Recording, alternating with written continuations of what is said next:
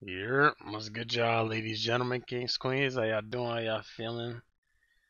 If you're asking me how I'm feeling or wondering how I'm feeling, not good if I'm being quite fucking frank with you, you know what I'm saying? Man, I'm not looking forward to this, respectfully, you know what I'm saying? But yeah, man, you see the disclaimer, you read up, you know what I'm saying? if it, if you're what do you call that shit? How do you say? If you're not the faint of heart, or if you are, whatever the phrase is, you know what I'm saying? I don't recommend you watch this. I personally am barely watching this myself, you know what I'm saying? They over here fucking my recommended feed up and shit. Like, I'm seeing shit I'm not trying to see. Like, I didn't see shit off the rip, just off this video alone. Like, but, you know what I'm saying? My curiosity, you know what I'm saying? This is getting the best of me, unfortunately, so. Yeah. This is a story I've heard of, though, already. But I have never heard the full story. I just know of it, so it's, someone brought it up recently, and now I'm back here. And unfortunately, yeah, it's just, yep, I'm stalling clearly. Yeah, man, the Junko Furuta, Furuta. If I'm butchering it, I'm sorry. You know what I'm saying? My condolences, my all due respect, and whatnot. And I'm sorry. I apologize. But yeah, here we go. This case in complete detail. I'm still stalling. Alright, my bad. One of the most common suggestions to make a Alright, video see, we're starting early. I'm not gonna lie. Why did that jump me? There was no. They didn't even need to put sound. It just goes to show. All the jump scare noises and unneeded, unnecessary sound effects. Not needed. When you got the visual, not needed. That quick flash of whatever that was just got me. Alright, bro. One of the most common suggestions to make a video about, and one of the most common questions on Q&As that I get, is what is the most horrific case I've ever heard of? It's a case that I'm sure a lot of you have heard of by now, but I'm not sure if you've ever heard about it in complete, gruesome detail. Yep, great. Just what we need. Just what the world needs. Star Trip brought this to us, by the way. If I didn't say, I apologize. You know what I'm saying? This is the story of Junko Furuta, widely considered to be one of the worst crimes ever committed in human history. So for the love of God, please don't watch this if you're sensitive to extreme violence, especially of the sexual variety. Yeah, a lot of weirdery Trust me. among us, so yeah. Junko Furuta was a young woman who was born in Misato in the Saitama prefecture of Japan. Her family consisted of a mother, father, an older brother, and a younger brother. She attended high school at a school in Saitama while working part-time at a plastic molding factory after school. She was saving up for a big graduation trip she was planning. She was all set up to start working at an electronics store after she graduated. She was fairly popular and well-liked by her classmates. She had great grades and was hardly ever absent. She was active, attractive, and attracted a lot of attention, which made some people jealous. She didn't drink, didn't smoke, and definitely never touched any drugs. This made her seem very lame in the eyes of the thugs around the school, the Yakuza wannabes. One of the boys in this group was named Hiroshi Miyano. Creepy already, bro. He actually developed a bit of a crush on her and wanted to get physical with her. Clown. He proposed this, and she refused. Of course. Hiroshi was a pretty big bully in this school, one of the only ones actually involved with the younger members of the Yakuza at the time. Usually, nobody dared defy him. He couldn't believe that Junko actually had the gall to turn him down. Niggas power tripping goofies. Hiroshi did not take this well at all. Get this goofy out of my face, He couldn't believe that anyone would ever reject him. He took it as a complete and total insult. He got together with a few of his wannabe Yakuza buddies, and they all hatched a plan to get revenge on Junko. They would get another one of their friends to attack Junko, and then Hiroshi would come to the rescue. After he won a bit of her trust, they could take her wherever they wanted. Plan of a clown. On November 25th of 1988, Junko was riding her bike home from her part-time job when an unknown boy attacked her and knocked her off of her bike. The boy who liked her, Hiroshi Miyano, was conveniently across the street while the whole thing happened.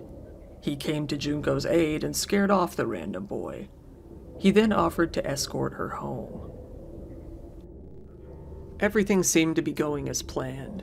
While Junko didn't actually trust him, it seemed better than the alternative of possibly being attacked again. She didn't have any idea that Hiroshi harbored any sort of hatred towards her. She wouldn't have imagined that he would be planning anything like this. Hiroshi took Junko into an abandoned warehouse and revealed his Yakuza connections to her. He then took his time raping her over and over. Then he took her to a hotel. In the hotel, he called his friends, Joe Ogura and Yasushi Watanabe. Look at this nigga. What do you look like, homie? What do you look like? You just look like you's up to no good. Like you've never done a kind thing in your life. Never a kind gesture. Nothing good out of you, buddy. Man. And you don't even look real. Like, what are these pictures, bro? What time period did all this happen? Not bad. Rumors. From then on, he and his 3 friends took turns assaulting her. Unfortunately, this was not their first time doing this, as they had just recently done it to another girl in the past few weeks. They decided that they were having far too much fun to just set her free again. There was also the possibility that she would call the cops and tell them what happened, and they couldn't have that. The next morning, Hiroshi took Junko to a nearby park, where Joe, Yasushi, and a 4th boy, Nobuharu Minato, were waiting. They learned Junko's address and used it to threaten her, telling her that they would kill her entire family if she tried to get away. The 4 teenage boys then took her back to Minato's parents' home, where they continued to assault her. This is where, for 42 more days, she would be held prisoner. On the 3rd day that Junko was missing, her parents were dealing with the police, trying to get her found. Knowing this would happen, the captors made her call her parents and tell them that she had run away and was staying with a friend, safe and sound. She was forced to ask her mom to stop the investigation. They held Junko captive in the bedroom, forcing her to pose. So did they? Like, what the fuck? I'm not gonna lie. I don't know what type of parents y'all got. But if I'm missing out of nowhere, even if I claim to run away, you think if I, over the phone, without coming home, told them that I am away to call off an investigation, that they're doing it? Stop it. Come on now, bro. Stop it. Never is that happening. Pose as one of the boys' girlfriend. It didn't active in the bedroom, forcing her to pose as one of the boys' girlfriend. It didn't take long for the parents to realize that this was a lie. Eventually, they dropped the whole girlfriend act altogether, as it was very clear that they weren't going to get in any trouble. Immediately after arriving at the home, the boys forced Junko into becoming their toy. They didn't do nothing about it. They beat her relentlessly and raped her countless times a day, often taking turns. They were proud of what they were doing, regularly boasting to their 4 clowns, bro. I feel bad for anybody that shares a last name with any of these absolute goofballs. Friends that they had a woman trapped and ready for their personal use. They invited a load of their friends to come over and have their way with her. What a disgrace to the name Minato. Fuck you. They invited a load of their friends to come over and have their way with her. In the first few days, at least 30 of them raped her, and at least 100 knew of her imprisonment. Even women were. So, that's a normal vibe. Like, if I'm missing something, you are invited. I don't want to make light or any jokes of it, because it's so serious, it's not even funny. So, you know what I'm saying? Forget it. But just the fact that niggas could invite you to some bullshit like that, and you partake in the what the fuck? What do I even call it? Like, whatever they got going on, and y'all indulge in that shit. Like, alright. Were invited to come see the spectacle. I don't know where they do that at. With a young girl even being invited to come over and see the prisoner, who then took a pen and doodled on her face. By the day 7 mark, Junko had been already completely... I wonder where that little girl is now. I wonder if she grew up and she just realized... Like, I'm not about to put any blame on her, but I just wonder if she realized, like, damn, I could have put an end to this. If I ran home to mommy and daddy and tattletaled, I could have stopped this. Just a thought. Stripped of all of her humanity. She was forced to be naked at all times and was constantly beaten and humiliated. They would shove her into the freezer for hours when they were bored with her, only pulling her out when they wanted to assault her again. Nobuharu Minato's brother and parents were living in the same house that she was being held in. Keep my hand off the spacebar. His brother did nothing, aside from informing him that Junko might die at this rate. His parents were afraid to intervene as they had seen Nobuharu's violent nature firsthand. They also knew of his association with the Yakuza and feared of their possible retaliation. And most disgustingly, they worried about losing their good reputation. You were worried your child had an edge up on you. After about 10 days of this torture, Junko's body was already starting to fail her. Because of the ongoing, endless beatings, so much blood had accumulated in her sinuses that she could no longer breathe through her nose. Her digestive system was also beginning to refuse food and water. If she attempted to eat or drink anything, she would instantly vomit. Of course. This also led to severe dehydration. Anytime she would vomit, her attackers would get angry and beat her even further. A vicious cycle that had no end in sight. When the nights got even colder, she was forced to sleep on the balcony of the home in extreme cold temperatures, sometimes near or below freezing. Eventually, one of the men that the attackers would invite over to the house to see Junko would go on to tell someone else about her, his brother. And this brother of his ended up informing the police about what was going on at the Minato house. Gosh. 2 officers were soon dispatched to go check things out. Wait a minute. Okay, so let me get this straight. So I'm assuming one fucking weirdo that just decided to fucking join into the weird fest decided, oh, let me get somebody else in on this. Tells his bro, instead of being another one of the fucking sadly many losers, I'm gonna go tell the authorities, cause what the fuck do y'all got going? But I remember hearing that this shit went on for somehow 40 fucking days, so I don't know if they just said this was at day 10, or maybe we're a little past it, I don't know, maybe I missed some. But how the fuck could it have gone on any longer? And let's find this out, shall we? Minato's parents came to the door. When the police explained the situation, the parents simply responded that there was no girl in the house. The police took it at face value, thanked them, and left, without ever bothering to check even a single detail. Are we serious? After 20 days of torture, Junko was rendered completely unable to walk. She had had lighter fluid poured on her legs and set on fire, leaving her with severe burns. Her legs had also been targeted so severely during the beatings that they were left with severe muscle damage. She was unable to grip anything with her hands anymore, as they had been smashed with dumbbells to the point where her bones were crushed and her fingernails were shattered.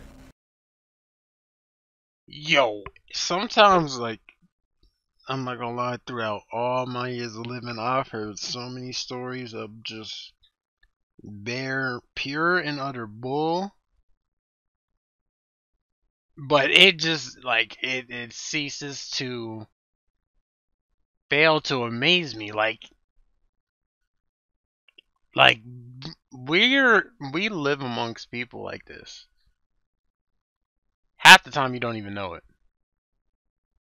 But there's really people on this earth living on just absolute weird shit, like just disturbingly, disgustingly weird shit.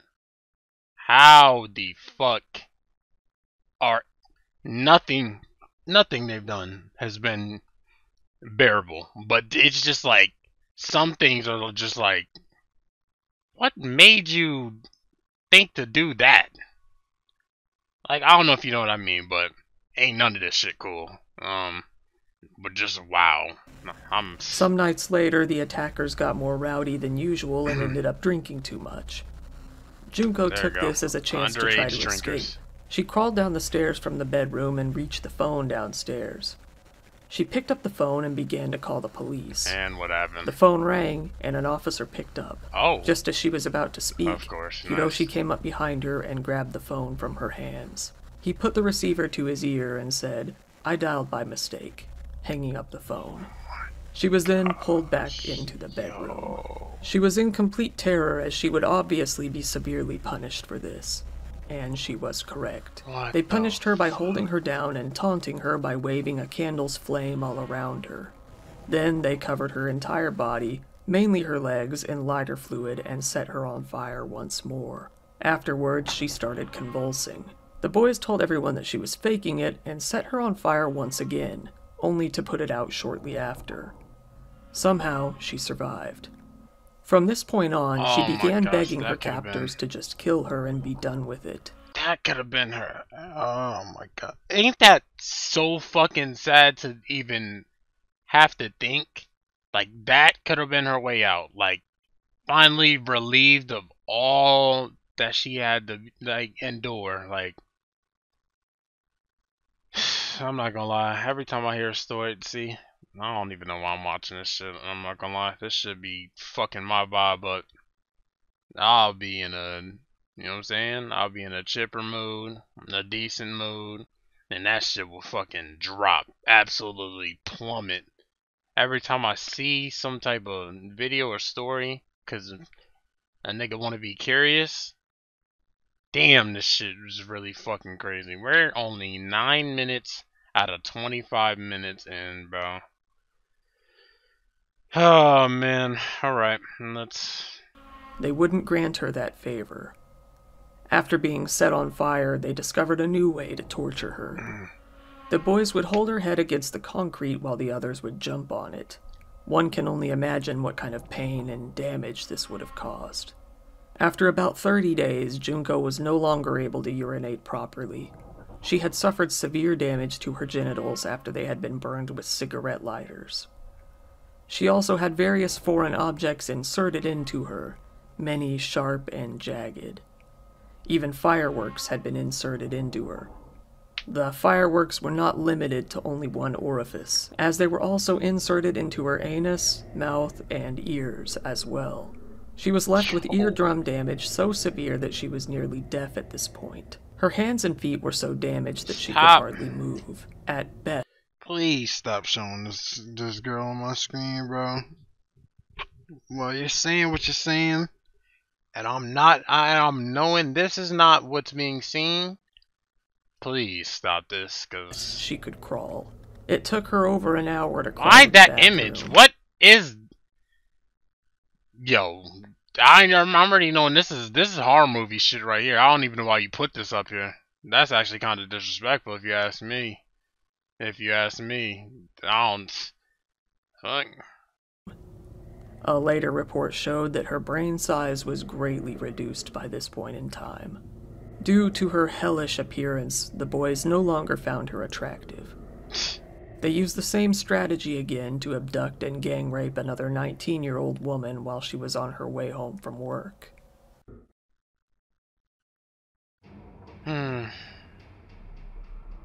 During these 44 days of hell, Junko Furuta was forced to withstand the most unspeakable torture and suffering that a person can imagine. Some of what was done to her includes being raped many times every single day, day and night, in all orifices. More than 100 men are believed to have raped her by the end. Sometimes she was raped by up to 12 different attackers in a single day. Constant humiliation. She was forced to be left naked most of the time. Many of the men who raped her also urinated on her. She was forced to pleasure herself in front of the attackers for their entertainment. She was beaten physically every day. She was beaten with golf clubs, iron rods, bamboo sticks, and various other objects. She had dumbbells dropped all over her body and her head stomped against the ground, face first. She had hot wax poured all over her face with a focus on her eyelids. What the fuck? Her eyelids were also burned with cigarettes and cigarette lighters. She was violated with a long list of various objects shoved into all orifices, including but not limited to bottles, both broken and unbroken, iron bars, scissors, roasting needles, chicken skewers, and more. She was given only the strict bare minimum of food and water. At times, she was forced to eat cockroaches and drink urine. She had fireworks put into all of her orifices, leaving damage and severe burns. She had her left nipple ripped off by a pair of pliers. She would be tied up flat on the floor and had dumbbells dropped all over her body. The drops on her abdomen were so hard that it caused her to lose all control of her bowels.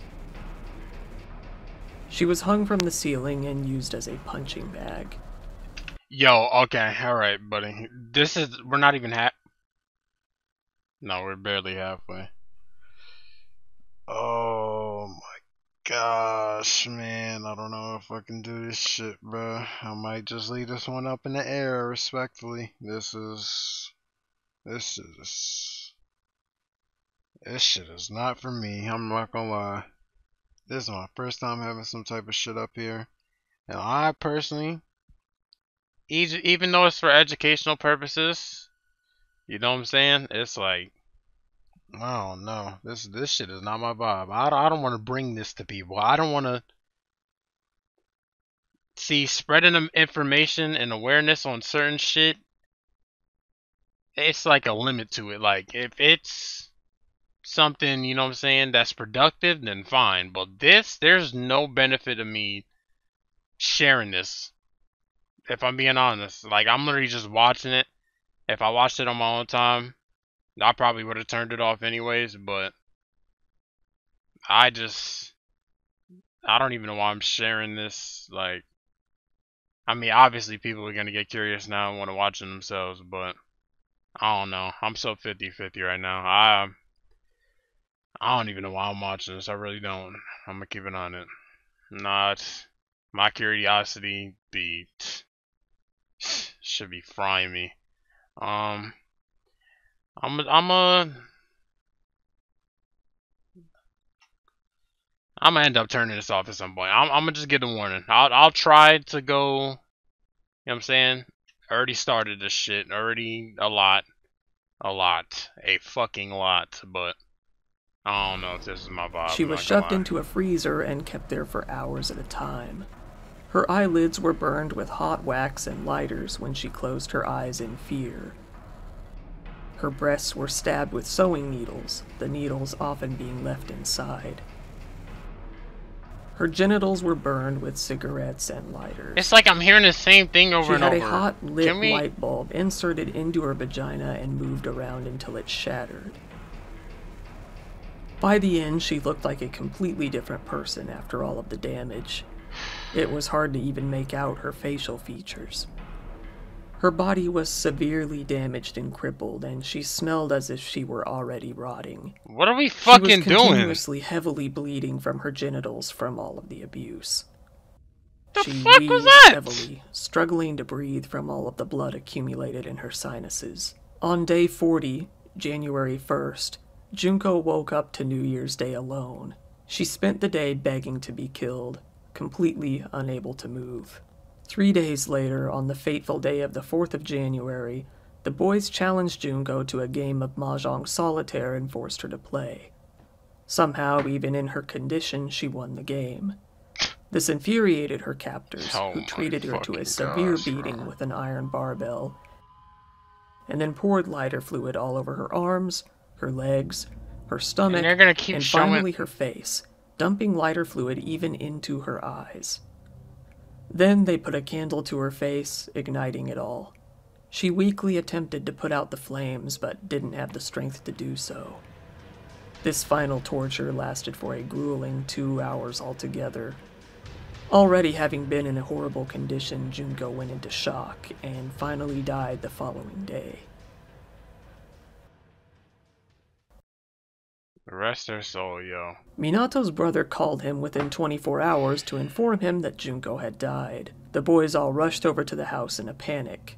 Fearing what would certainly be a life sentence, or even a death sentence, the boys started to freak out. But they came up with a plan. The captors then put her body into a 55-gallon oil drum and filled it to the brim with concrete. A small bit of Junko's long hair was poking out the top of the concrete, something they apparently didn't notice. Dumbasses they disposed can even of the do barrel that, right? at a construction site in Koto, Tokyo. Good riddance. I'm glad. Seeing that place I'm glad they now, even you'd never imagine. I'm glad they even fucked that up. You niggas are just living fuck ups, and y'all can even get it. You know what? I'm not even gonna say that because I wouldn't. I'm glad I'm not in the universe. I'm glad I'm not in the realm where they get away with such a thing. So whatever. Good riddance. Something like this was buried there. There was originally a good chance that the police would never find out who did this. There weren't any clues to go on. Luckily, Hiroshi is a moron. While he was being questioned by the police 2 weeks later involving their recent gang rape of the unrelated 19-year-old woman, he got confused and thought the police were talking about Junko, as the cases were so similar. And thinking that one of the other boys must have already confessed, he spilled the beans.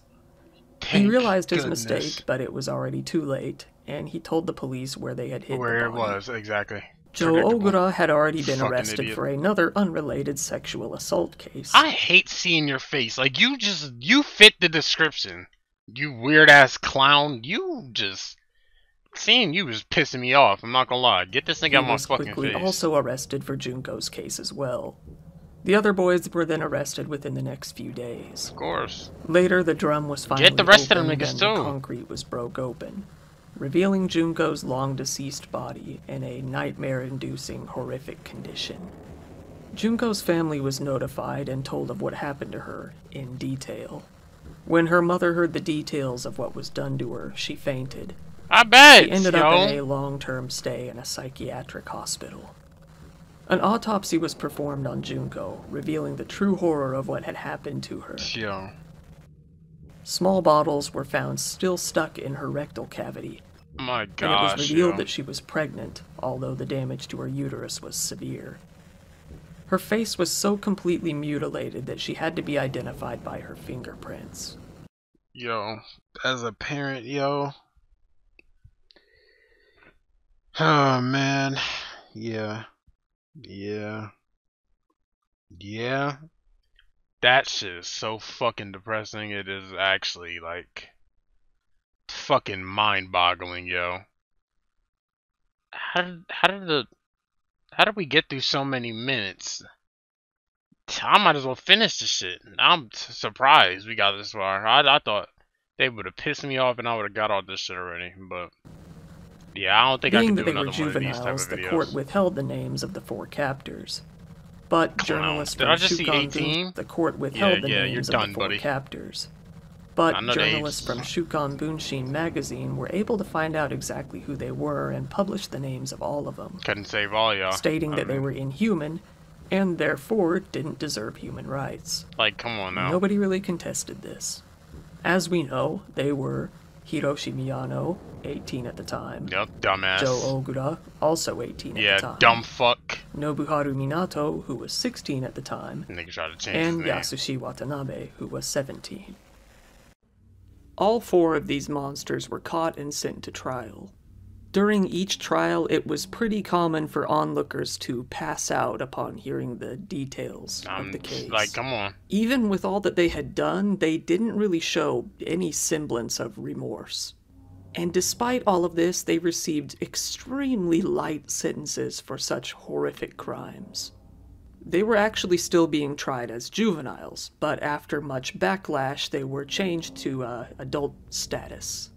Still, after being upgraded to adult status, they received unbelievably light sentences. Something that, to this day, continues to enrage people who hear about this case. Can I hear him, please? The boys, somehow, were not charged with murder. Instead, they received a charge called causing bodily injury resulting in death. In Japan, the juvenile court system is far more focused on rehabilitation rather than punishment. Something that you'll remember if you saw my Yukio Yamaji video. Usually this means that juveniles will end up getting relatively very low sentences. Hiroshi was sentenced to 20 years in prison. You know what? Minato got a 5 to 7 year sentence himself. I'm not I don't like that one. Watanabe got 9 years, and Joe got an 8-year sentence. If they all would have got 20, one sad thing is that these monsters... If they would have all got 20, even though that is not even... You know what I'm saying? 20 for each of them niggas. I don't give a fuck who did what levels of what, anybody even involved. And then the niggas that just pulled up into the shit, I don't know. At least 10, maybe. But all the main niggas in this shit, at least 20. It would be like, I don't even know. I don't even think I can even say that with a straight face or confidently, because me personally, I'm rooting for everybody off the fucking ship. But hey, bro, I don't know, bro. I don't know what laws they got going. Unfortunate situation. Let's get this shit over with. Actually received even lower sentences than that at first. Their thing is that these monsters actually received even lower sentences than that at first. They were only increased to the still low amount after an appeal. Exactly. It was so low that some people even questioned if their Yakuza ties were to blame for this. What is going on? By the time of this recording, every single one of the 4 boys is out of jail and living free. 3 of them were in jail for less than 8 years. Hiroshi, the ringleader, was sentenced to 17 years originally. He tried to appeal, but as kind of a fuck you, the judge actually upped his case to 20 years. Okay. The same thing happened to 2 of the other boys. So this is and after seeing enough, the 4th boy decided not to try to appeal. However, they all ended up getting out long before those sentences were actually up. And I bet you're wondering if they continued to commit crimes after they got out of jail. Well, let's see. Let's see? After Nobuhara Minato got out of jail, he changed his first name to Shinji. He did this for obvious reasons. In 2006, he got married to a woman from Romania and had a daughter together. They soon divorced, and the wife ended up with custody of the child. There we go. Minato couldn't stay away from murder for too long. He was eventually arrested again for the attempted murder of a businessman. The man had noticed Minato staring at him, to which he asked, "What are you looking at?" Minato came over and punched the man. The man then got out of his car and a fight ensued. It escalated to the point that Minato took out a baton and beat him severely. As the victim tried to get back into his car, Minato slashed his neck with a knife he had hidden. The police were called at some point and they rushed to aid the victim. In the chaos, Minato escaped. He was soon caught and arrested. He denied attempted murder, saying he only intended to beat the man. The case is ongoing.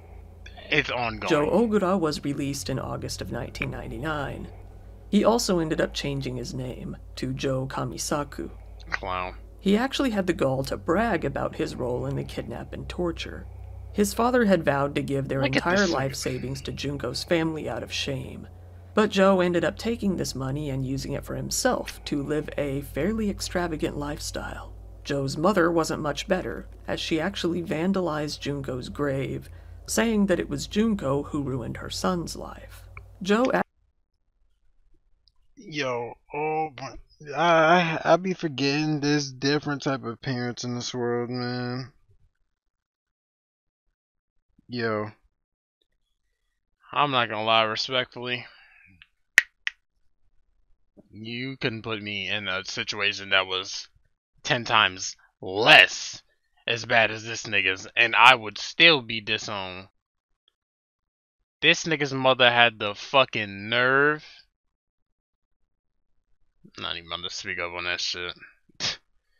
clowns, just a family of clowns. The whole fucking circus. Actually, no, the pops, he tried to do the right thing. His bitch ass mother and her bitch ass son. Clowns. Actually managed to find some women to date him. He ended up marrying a Chinese woman, but the marriage didn't last too long. Of course. Afterwards, he started dating another woman. He went back to prison in July 2004 for 7 years for beating a guy he thought was luring his girlfriend away from him. He had kidnapped and beaten the man for 4 hours. He proudly told the victim that he had killed before and would do it again. He was sentenced to 4 years in prison. But in 2009, he was once again free, and he is still free to this day. The ringleader, Hiroshi Miyano, went right back into his previous gang activity immediately after being released from prison. He was arrested for fraud at some point after this, but didn't see jail time for it. Of course not. Right now, it seems that he's living a fairly normal life. Some might even say a good life. He is a regular patron at a local kickboxing gym and appears to have a normal social life. As of now, Yasushi Watanabe is the only one of the 4 boys who hasn't been arrested since. Because of that, it's not really known what he's been up to.